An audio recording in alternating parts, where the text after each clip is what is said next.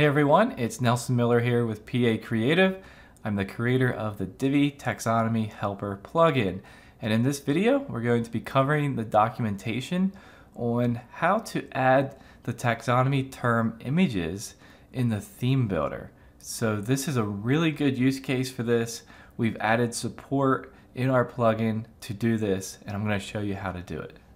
If you haven't already added the images to your taxonomy terms, go ahead and check out the other video. So now we're going to head over to the Divi Theme Builder. So hover over the Divi menu and click on Theme Builder. Here I'm going to create a new template, so add new. And what I'm going to do here, since we've been using the blog post categories as our example, I'm going to select the all categories pages. So I know that this applies to all blog post categories. There are other category pages here, product category pages, project category pages, things like that. And those would be the exact same thing. But what I'm showing you here, I'm just using all category pages as our example. So I'll click on Create Template. Now to create that template, I'll click on Add Custom Body, and then I want to build the custom body, so I'll click on that. So here we are in the Theme Builder template, and I can build any Divi layout that I want. So remember, this is the page that someone will see when they click on a category. So if they're viewing a blog post and they see that it's in the design category or something, and they click on that category, it will come to a specific category page. So this is where we want to have a couple of things. We want to have the title, so that we can say the title of this category, maybe the description. And then also we want to show a blog module with the posts that are in this category. What I really want to get to is the image, but we're going to start simple here. I'm just going to add a row. And now I'm going to add a text module. And in this text module, I'm going to use the dynamic content feature and click on Post Excerpt Title. All right, so now that will show the title of the category. Now I'm going to do that again. Click on Add New Module, Text Module, and then do the dynamic content again. And this time I want this here, Category Description.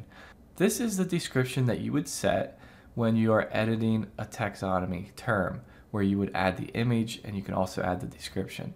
So I want to choose to show that. Now the other important thing to show here would be a blog module. So I'm going to choose blog, and then make sure that you turn on post for current page. That'll be dynamic now. This is essentially turning on dynamic content. And I just prefer to use a grid layout. Actually, I'm going to make this title a lot bigger just so we can see it clearly. All right, something like that. Now, the thing that's missing, now you could always do this in Divi, but the thing that's missing is an image that represents this category.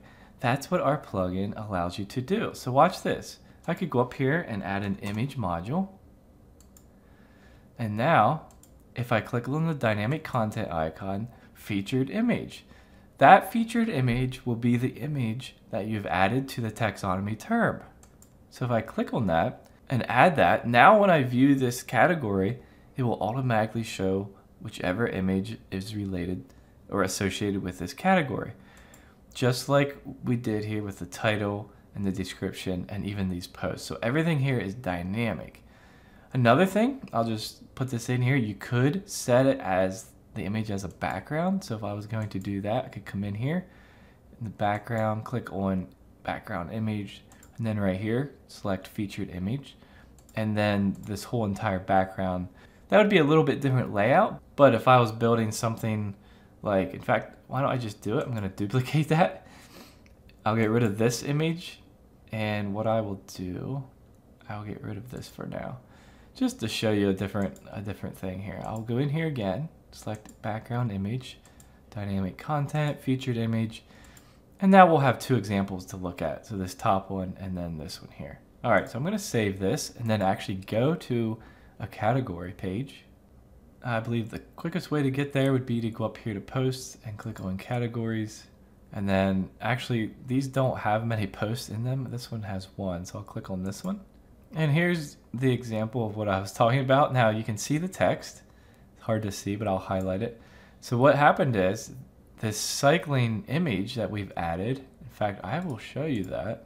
So here you can see that we've added this cycling image when we were editing, this cycling term here, okay?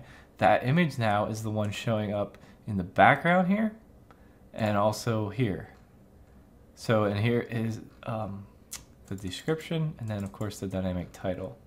And this is the only post so far in that category. Any other post that would be in this category would appear there too. But you can kind of see how this would be really awesome. It just adds something that was missing before with the image. All right, so that's kind of the first use case that you can do with this plugin. And in the next video, I'll be talking more about the module. So be sure to check that out as well. We hope you enjoy using the Divi Taxonomy Helper plugin.